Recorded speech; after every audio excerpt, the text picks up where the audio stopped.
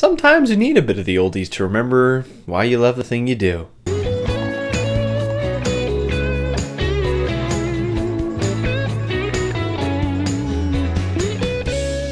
Hey guys, so we're back. Supernatural's back, and so am I with the latest review of the latest episode of Supernatural. Now, this was a filler episode, admittedly, because it starts off with, we're gonna do it. Well, we've got Bupkis. Well, there's this. That aside, this was actually, at first I thought it was going to kind of just be a gimmick episode, but it was actually a very cool episode for two reasons. One was the parallel storyline with Bobby and Rufus working on a case years before, basically, actually, if I'm correct, season 4 timeline, and then Sam and Dean basically following in their footsteps with the same creature years later, and then trying to figure out what they did, and then trying to improve on that. Now, the creature that they're after was a soul eater. It very much reminded me of the episode of the Gingy from the end of season 2, and then there was the creature, I think it was in the first season, might have been the first season or the second season. There was that creature that was living off of the souls of young children, and they were in hospital and dying and whatnot. I remember those, so that's what a lot of this episode reminded me of, those two first seasons. And I really actually enjoyed this episode. At first it was kind of a little bit slow. There was a lot of gimmick jokes. Immediately Rufus was hilarious. He had two moments in this episode. The first being, well, what business is the FBI here for? Well, the kind that's none of your damn business. And that I probably flubbed it, but that was really fine. That was funny. A part at the end where Rufus is faced with a threat, and he's literally about this far away from the threat, and he has a shotgun, and he fires, and he clearly misses.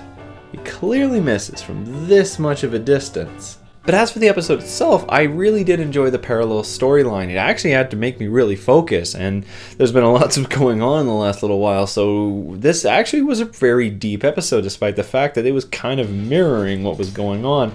And then the editing for going into the nest. Now, the thing that they said about the Soul Eater is that it exists in a plane that is beyond time and space, so this is probably the closest Supernatural is ever going to get to interstellar level ideologies here.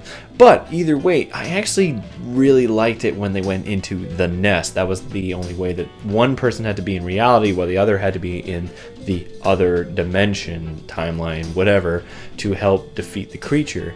And it really reminded me of the camera work, lighting, and sort of atmosphere that they use in Insidious. Insidious is a fantastic horror film because it uses very minor, very low budget techniques to put yourself into the demon or the dark zone, and that's exactly what Supernatural did, and I liked it. It actually went a little bit taboo, more so in a much more sophisticated way, a lot more mystery, especially with all the other souls. They didn't explain who they were. You kind of assumed that they were victims of the Soul Eater, but they weren't really explained. They had this weird kind of clasp on their mouth. While the episode kind of runs by the numbers, I did enjoy it. I actually found that this episode really didn't forward the story at all. It didn't, honestly, and I didn't mind that. I actually thought the episode was very entertaining, and it's a very cool episode, especially the ending. I won't give away the ending, but there was something that happened at the end that was deep for Supernatural. And then it was rodden off with a joke, which was a very good joke. But either way, I thought this episode was very entertaining. It was a lot better than I thought it was going to be, and considering I was a bit upset that it wasn't the episode that they kept on talking about in the previews, especially with the ads, like something in a cabin. That's the next episode. So in the end, I'm going to give this episode a 5 out of 7. I actually enjoyed it. I thought it was good. I'm very surprised. Very great return. I'm happy to see the show back, and I can't wait to talk about it more with you guys. And if you didn't notice, this is my latest cup to my collection. Yes, it's a play off of that terrible, terrible saying, but I thought it was too awesome to pass up. So anyway, guys, I'll see you next week with my next review.